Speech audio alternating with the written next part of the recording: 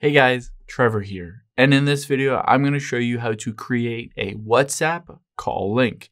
It's pretty quick and easy, so let's jump right in. Now, I'm on my iPhone. You can do these same steps on Android as well. And first, I just wanted to show you a bit about the call link. So it says you can create and share a call link. And on here, it says anyone with this call link can call you. So make sure it's people that you trust.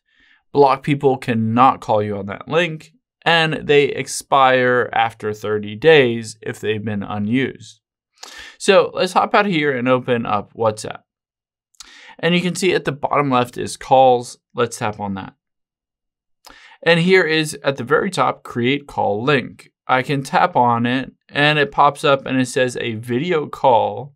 Anybody can basically go to this link and call me either through video or through voice if I wanted. I can hit copy link. I could share it via WhatsApp if I wanted to pop in here and share this to a specific person in WhatsApp.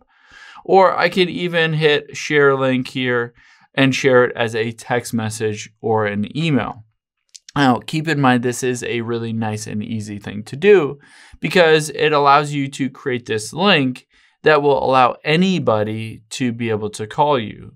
As I said before, it expires after 30 days. And if you keep getting messages or calls from people that you don't want to hear from, you can always decide to block them if you don't want basically them to be able to use this call link to reach you on WhatsApp.